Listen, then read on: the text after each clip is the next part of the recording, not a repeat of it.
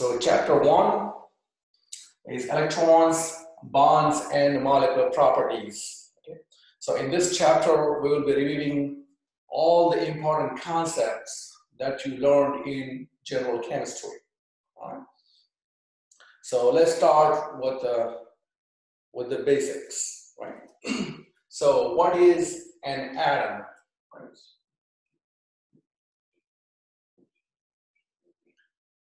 So what is an atom? Okay. An atom is a basic building block of matter. Okay. So any kind of matter you have, okay, that's made up of an atom, right? So all these atoms come together and form the matter. Okay. So there are five different phases of matter, right? 5 different forms of matter, right? So you can find out what different forms of matter you have, right? But no matter what matter you take, that's made up of atoms, right? So how does an atom look like? Okay. An atom has a center, okay, and then you have the cloud.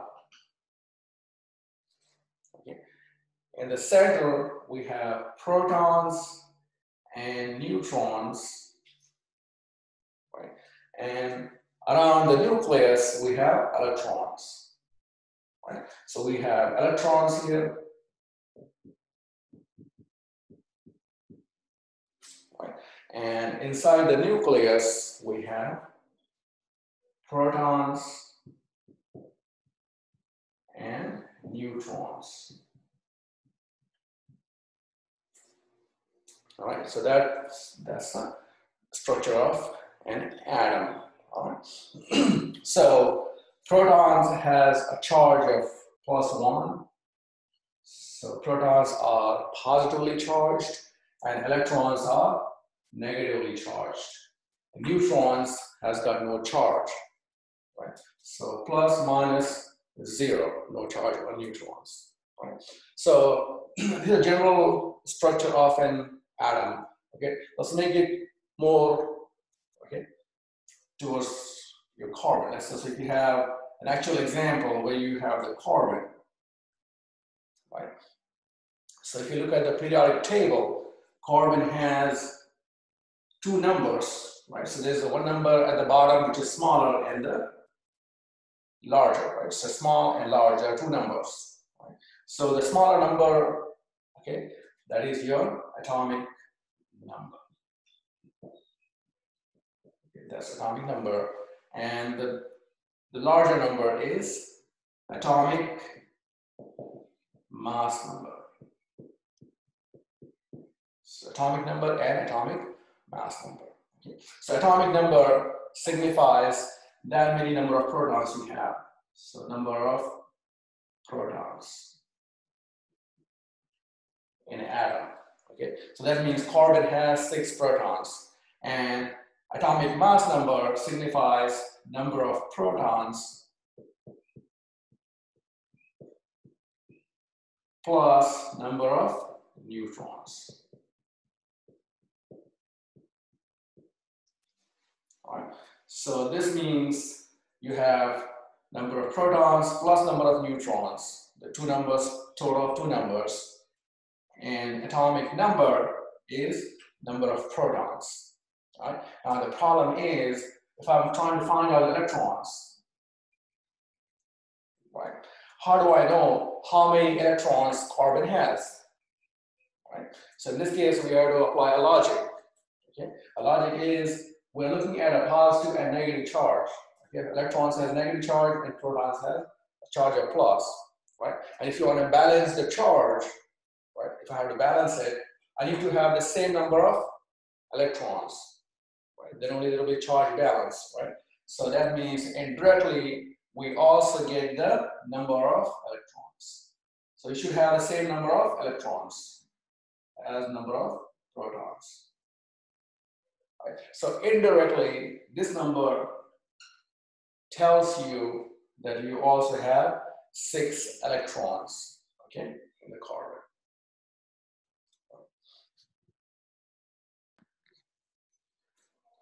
All right, so now we know carbon has 6 electrons, right? So 6 electrons. Now we're looking at the nucleus, right? So that's your protons and neutrons, and those electrons are here around it, right?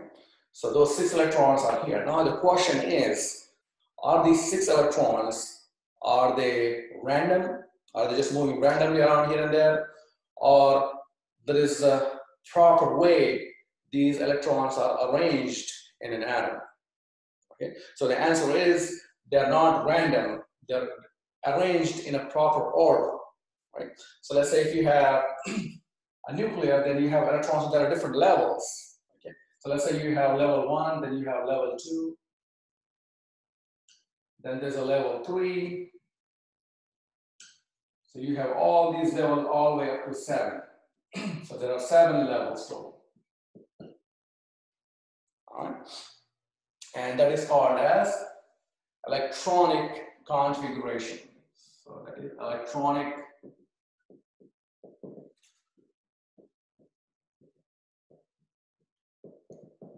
configuration. All right. So electronic configuration basically means how do we distribute these electrons into different levels, right? So we have 7 levels, right? So starting from 1, right? So we have 1, 2, 3, 4, 5, 6, and 7. So you have 7 levels, and these levels are further divided into orbitals, right? So level 1 has 1s2 orbital, okay? Then the second level has 2s2, 2p6, okay? We will look into detail what these numbers mean, but just for now, that we have 7 levels, and those levels are further divided into orbitals. Right? Then we have 3s2, 3p6, 3d10. So 3p6, 3d10. And then you have 4s2. It just keeps going on like this. So 4s2, 4p6, 4d10, 4f14. Right? Then you have 5s2, 5p6, 5d10. All right. Then you have 6s2, 6p6, 7s2, and 7p6. All right. So this is a chart for electronic configuration. Right? So you don't really have to memorize this chart, but I will tell you which part you really need to know. All right. So how do you make use of this? Right. So that means you have level 1. So this is your level 1 right here. So that's your level 1, then level 2, level 3, and so forth. Right. So level 1 has s orbital. Okay. So that's your level 1. And what orbital is that? That's s orbital. And s orbital can hold maximum of 2 electrons. So what means here, let's say if you have an orbital like this, 1s2. So that means what level is that? That's your level 1. What orbital is that? That's your orbital. Right? And the number, superscript number, tells you that how many maximum electrons it can hold. So maximum electrons it can hold. So s orbital can hold up to 2 electrons max, right? P orbital can hold up to 6 electrons max. Okay, D can hold up to 10, and F can hold up to 14. All right, so here it should be 4, 5, or 14 as well.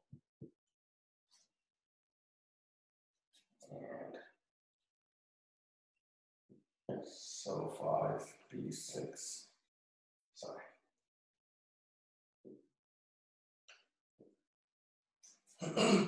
All right. So it can hold up to 14, F can hold up to 14 electrons, right? So that's what you got, 1s2. So that's your level, that's your orbital, and it can hold up to 2 electrons max, all right? So now carbon has 6 electrons, right? So how do we arrange these 6 electrons into the electronic configuration? So basically we are only looking at this part, so that's why I say you don't really have to memorize this chart. We only look at probably, so we'll only keep it until 3. All right, so we have 3s2, 3p6, and 3d10. So we most likely we don't go beyond this. All right. So the question is, if carbon has 6 electrons, then how do we distribute the 6 electrons, okay, into different orbitals? That is your electronic configuration. So what is the electronic configuration of carbon? Right? So 6 electrons, so you start filling at the bottom, right? So you start filling at the lowest level. So that's your innermost level. So that will be 1s2. So 1s2, we got maximum 2 electrons, then you move up. So that will be 2s2, right? And then you have 2p. Right? So 2p can hold up to 6 electrons, but we only have 6. So what we got here is we got 2 plus 2. So p orbital should only have 2 electrons because we only have total 6. So 2 plus 2 plus 2. All right. So s can only hold 2 electrons. So we can put 2 electrons here. Then we move up. All right. So this s can only hold 2 electrons. So 2 plus 2, and then remaining 2 will go in the p orbital. So that is the electronic configuration for carbon. Right.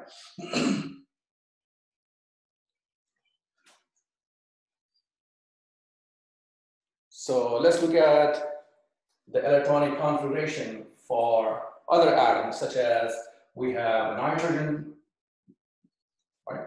We have oxygen, okay? And let's take a halogen, which is fluorine. All right, so just for practice. So nitrogen has 7 electrons, oxygen has 8, and fluorine has 9. All right. So nitrogen will be 1s2, 2s2, and then we go to, so we have total 7 electrons, so we go to 2p, that will be 2 plus 2, so 2p should have 3 electrons. All right, so 1s2, 2s2, 2p, 3. Oxygen should have 1s2, 2s2, 2p, 4, because we have total 8 electrons, so 2 plus 2 plus 4, 8 electrons, right? Fluorine has 9, so that will be 1s2, 2s2, 2p, 5. So that is the electronic configuration for carbon, nitrogen, oxygen, and fluorine. Okay, so we're going left to right in the periodic table. So make sure you understand the electronic configuration because there are a lot of things that dependent on it. It's a very important concept.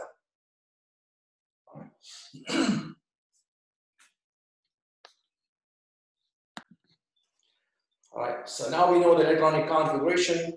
Okay, let's find out what are the valence electrons.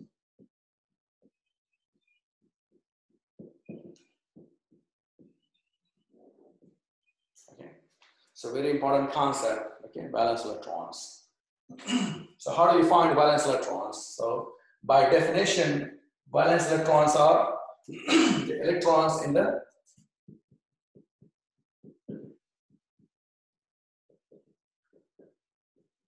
the outermost level.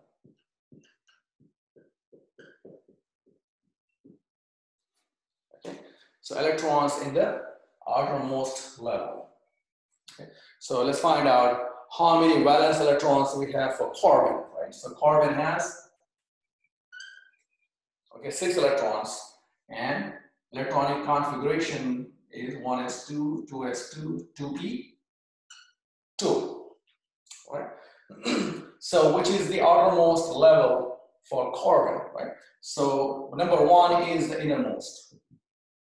Right? So that's what we start. We start from 1, 2, and we go forward. Right? So innermost is 1. Right? So which will be the outermost level for carbon? That will be level 2. Because we don't go beyond level 3. Oh, sorry, we don't go beyond level 2.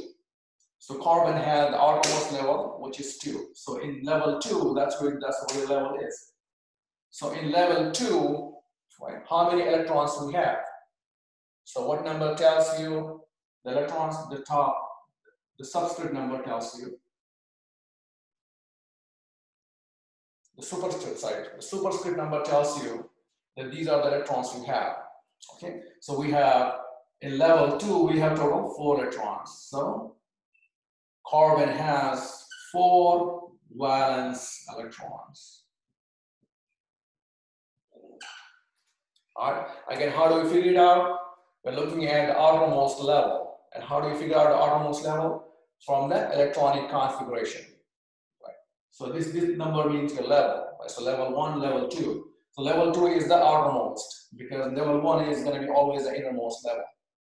Right? So for carbon, 2 is the outermost level, and we have total 4 electrons here. Because the number on top, that tells you how many electrons we have. Right? So carbon has 4 valence electrons. Okay. What about fluorine? Let's say if you have fluorine, then how many valence electrons you have in fluorine? Right? So that will be 1s2. So to find out the valence electrons, you have to go back to the electronic configuration. Right? So we have 1s2, 2s2, 2p5, because we have 9 electrons total. So 1, 2, 2, and 2, that's 9. Right? And what is the outermost level for fluorine? 2 is the outermost level. And how many electrons we have total? We have 2 plus 5, so that will be 7 valence electrons. All right. So fluorine has 7 valence electrons. So again, everything goes back to the electronic configuration. If you can do electronic configuration, if you can write 1s2, 2s2, you know how to use this chart, then you can easily find out the valence electrons. All right, and you'll be surprised actually how important this concept is. We can apply this in a bunch of different things. All right. The next part is predicted number of bonds. So what we're trying to find out in this case is, or in this situation is, how many bonds a carbon can form, right? A nitrogen, halogen, okay? So it works for nitrogen, oxygen, carbon, and halogen, right? So we're trying to find out how many different bonds they can form, right? So let's go for carbon, right? So how many bonds a carbon can form? And the formula for that is, okay, so predicted number of bond is 8 minus valence electrons.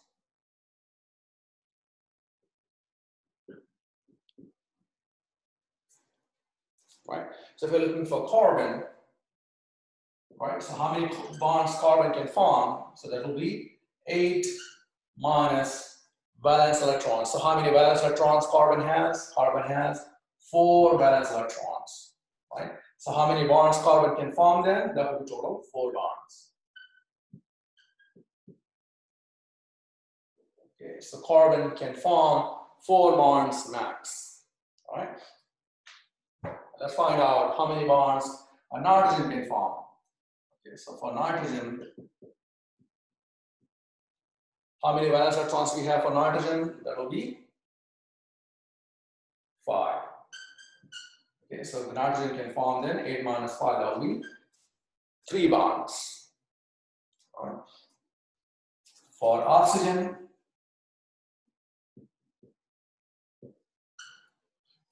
oxygen has 6 valence electrons. So that should be able to form 2 bonds. Okay. And fluorine, which is a halogen, so fluorine has 7 valence electrons. So that should form 1 bond. All right. So to summarize our chart, okay, we have carbon, we have nitrogen, oxygen, and halogen. So let's say halogen is X, that can be chlorine, fluorine. So fluorine, chlorine, bromine, and iodine. Okay. So carbon forms 4 bonds. That's what we just saw. How many bonds each atom can form. Nitrogen forms 3 bonds. Right? Oxygen forms 2 bonds. And halogen forms 1 bond, or fluorine. And it's true for all the halogens. Okay? So it can be fluorine, chlorine, bromine, or iodine. Okay? So this is the important thing we learned in this chapter here, that how many bonds carbon forms, okay, how many bonds nitrogen, oxygen, and halogen forms. All right. All right. So how do we write Lewis dot structures? So Lewis dot structures, okay, it can be scary, but for this class, okay, we don't really have to go into details.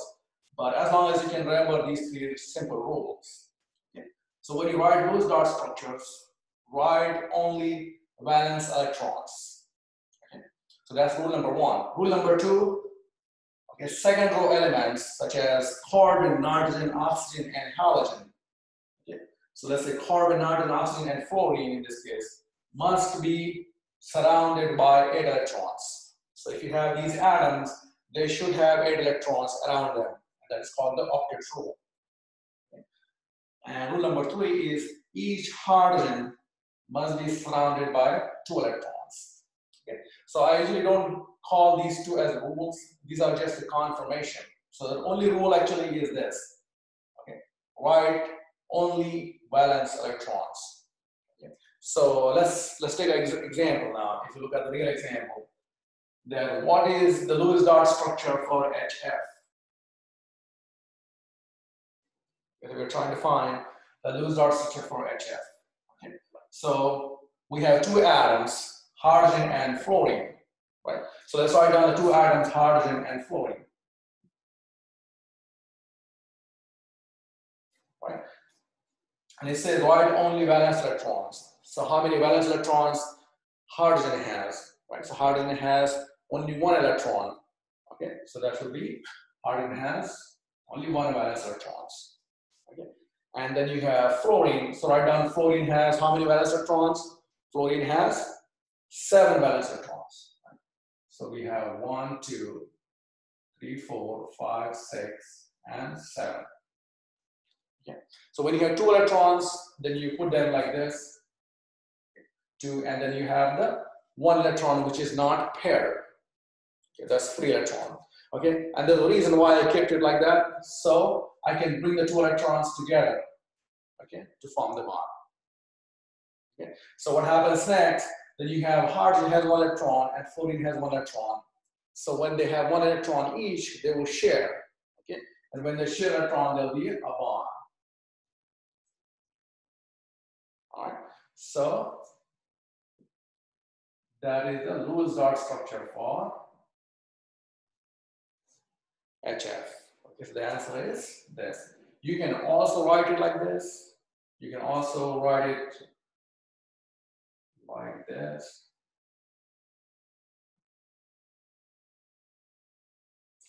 Which is same as this, okay, because each bond means 2 electrons. Because how a bond is formed, when hydrogen share 1 electron and fluorine shares 1 electron. When they share 1 electron each, then you get a bond. So basically, either you write it like this or like this, it's same. What we usually do is, when we share, then there's a bond, and that's why we write an actual bond. All right? But either way, it's fine. All right? Now, we already got our structure. Okay? We already got our structure, just looking at the first point. Right? So second and third point basically will confirm, did you get the structure right or not? All right? So what it says, nitrogen, oxygen, carbon, nitrogen, oxygen, and halogen must be surrounded by 8 electrons. Okay? So do we have 8 electrons around fluorine here? Because that's your fluorine. Right? So yes, we have 2 plus 2 plus 2 plus 2. It's surrounded by 8 electrons. Okay? Because a bond is 2 electrons. Right? Now, rule number 3 is each hydrogen must be surrounded by 2 electrons. So is hydrogen surrounded by 2 electrons? Yes. The hydrogen has 2 electrons around it. Okay. So that means our structure is correct. Okay. So again, the real rule is only number 1. And the rule number 2 and 3 will confirm that did you get the structure right or not. All right. So for example, let's do another example. We write the Lewis dot structure for NH3. All right. So we have N and H3. Right?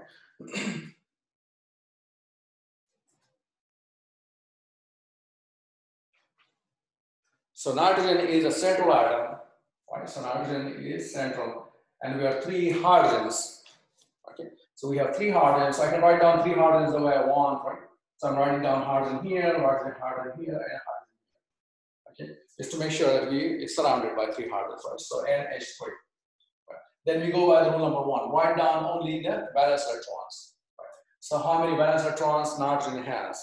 Right. So nitrogen has 5 valence electrons. Right. So what I will do, I will write down 5 valence electrons like this. Okay. So I want to keep 1 free electron for each hydrogen. I know because I have 3 hydrogens, they can come and form the bond, right? So hydrogen has 1 valence electron, and 1 valence electron. All right. So when you have 1 electron each, right? So 1 electron, they will share and they will form the bond, right? So then they will share and form the bond. So they share and then they form the bond. So that should be the structure for NH3. Now let's go back and confirm. Do we have 8 electrons around nitrogen? So how many electrons is surrounded by nitrogen here? Okay. Nitrogen has 2 plus 2 plus 2 plus 2. Right? Each bond is 2 electrons, so that is total 8 electrons. And each hydrogen must have 2 electrons. So do we have 2 electrons around each hydrogen? So this hydrogen has 2 electrons, this hydrogen has 2 electrons, and this hydrogen has 2 electrons. So we satisfy all 3 conditions. That means the structure is correct. All right. So let's do one more example.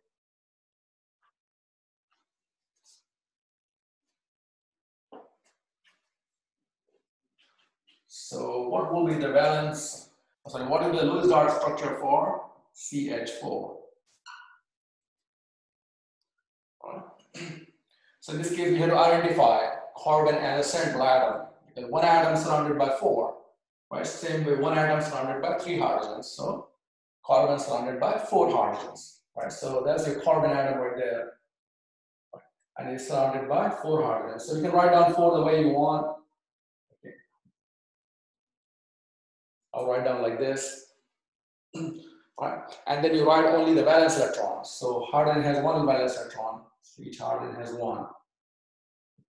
Okay. And carbon has 4 valence electrons. Right. Now I'm forming 4 bonds. That means I have to keep them 4 like this. So I can form the 4 bonds.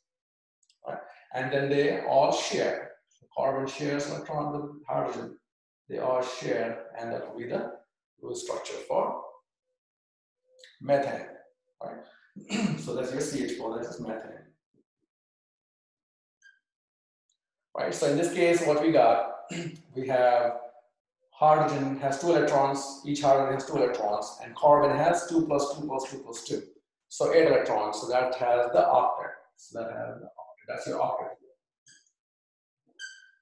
So that means the structure is correct. Okay, so you have to confirm at the end. Right? So you have to follow the rule and confirm the structure. All right, so if you look at nitrogen here, nitrogen has 3 bonds with hydrogen, right? And then you have the 2 electrons, okay? So this is called as a lone pair.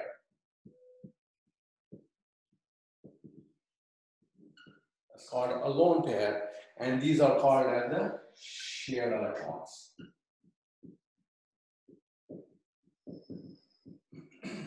So lone pair of electrons, and these are the shared electrons. right?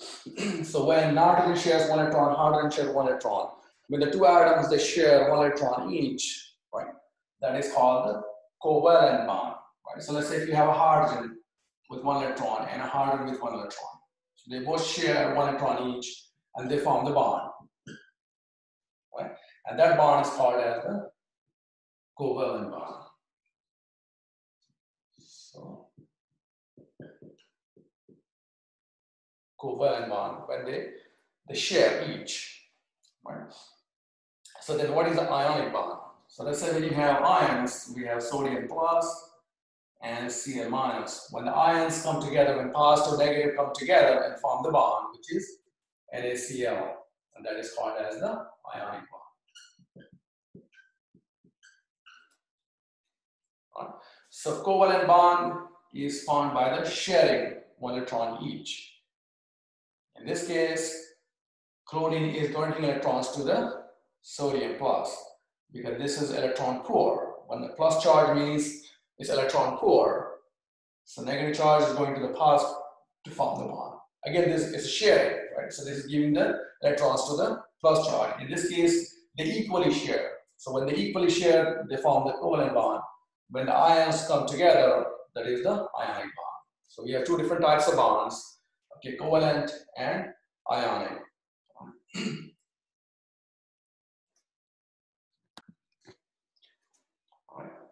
So the next part is formal charge. Okay, so how do we assign a formal charge? Right?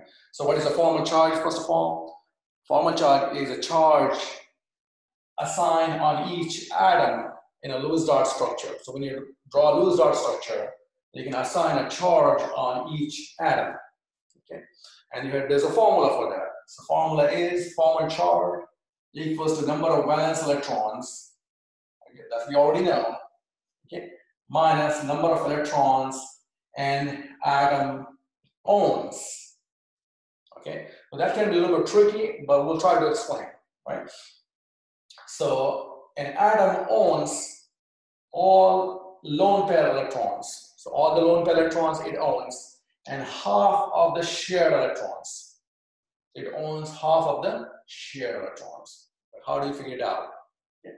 So let's say if you're trying to find out the formal charge on the carbon, right? So what kind of formal charge you have on this carbon right here?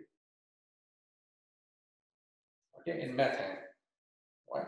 So carbon has how many valence electrons, right? So then we have to go back to the electronic configuration and find out that carbon has 4 valence electrons, right? So 1s2, 2s2, 2p2.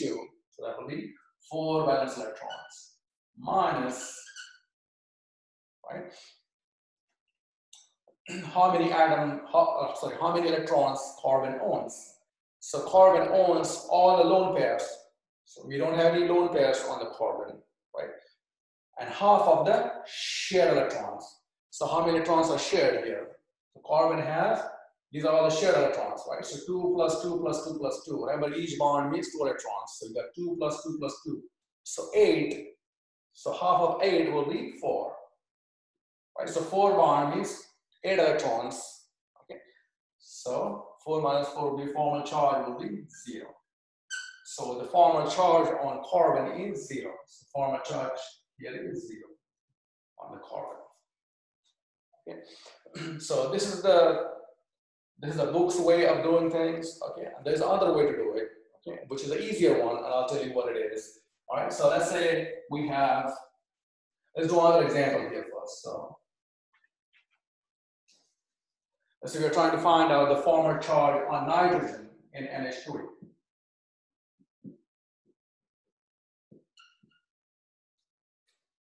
Right. So there's the loose dot structure for NH3, and we're trying to find out the formal charge on the nitrogen. Okay, so what charge you have on nitrogen, right? So formal charge will be then number of valence electrons on the nitrogen, right? So nitrogen has how many valence electrons? Nitrogen has 7, so 1s2, 2s2, 2p, 3. So that will be 5 valence electrons. Nitrogen has 5 valence electrons, right? Minus number of electrons nitrogen owns here. Okay, so you can apply the formula all the lone pairs. So how many lone pairs we have? One lone pair has 2 electrons, and half of the shared electrons. So these are the shared, 1, 2, and 3. Right? So we have 6. Half of 6 will be 3 plus 2. That will be 5. So the formal charge on argon is 0. Okay. So this is the proper way to do it. Okay. If it's confusing, okay, then I have an easier way to do it. Okay. And in this case, what you need to do is, how do you find out the atom owns? You have to count how many dots and how many sticks we have. Okay. So how many dots and how many sticks? Right. So we got 2 dots and 3 sticks. So that is 5. Okay. So if this is confusing to you, then go by that. Okay. So count number of dots and number of sticks. So number of dots and number of sticks. And add them together. So number of dots 2 and number of sticks 3.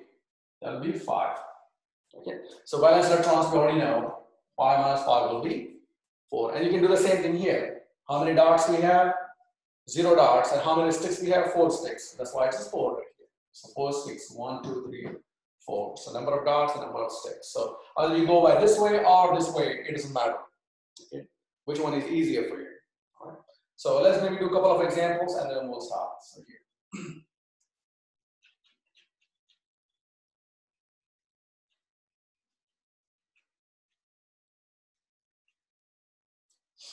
Right. So what's the formal charge on fluorine in HF? Right. And what's the formal charge on oxygen on this? All right, so let's go after the fluorine. Right. So fluorine has how many valence electrons? Right. So fluorine is 1s2, 2s2, 2p5 that has 7 valence electrons. Right. Minus how many dots and how many sticks we have. So we have 2 plus 2 plus 2, 6 dots and 1 stick, so 7 total. So the formal charge will be 0. All right. Let's look at the oxygen. So oxygen should have how many valence electrons on oxygen? Oxygen is 1s2, 2s2, 2p4. So we have 6 valence electrons minus number of dots. So we have 2 plus 2 plus 2, 6 and 1. So oxygen has charge of -1. Okay, so that's the formal charge on oxygen. So -1, you can write down -1 like this, or you can just write down -1. Okay, so it's a very easy concept, okay, but it's very important. Right?